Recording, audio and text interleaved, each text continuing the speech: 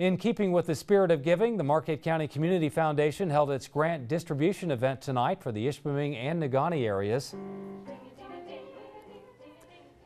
The Ishpeming and Negaunee area community funds gave out almost $20,000 tonight. The money is generated from the earnings on over $13 million in assets given as donations.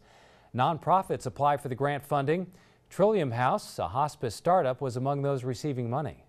Having both Marquette, Negaunee, and Ishpeming all involved in supporting this is something that gives me a nice warm feeling.